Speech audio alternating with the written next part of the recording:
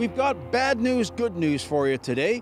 This morning, our host and producer Brad Diamond was driving along the highway and he saw not one but two separate cars wandering all over the place. He honked at them, passed them, and guess what? They're both driving along looking at their phones. I mean, come on. But Pete, our cameraman, say hello, Pete. He was driving along the highway today, and a car ahead of him started swerving. He wasn't sure whether he actually hit the Jersey barrier or not, but got sideways, dust flying all over the place. Guess what? Probably on the cell phone too. And Pete was just about to think to himself, where's a cop when you need one? And a cop showed up. Lights flashing, pulled the guy over. Now, maybe he didn't kill him, although he probably should have before he killed somebody else.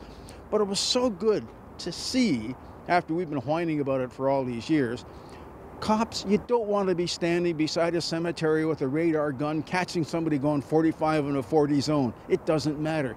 Get those cruisers out on the street. Get these lousy drivers off the road before they do some serious damage. So credit where credit is due to that particular police officer that Pete saw this morning. We wish we got your badge number because we'd want to make you a hero, because to us, you are the hero.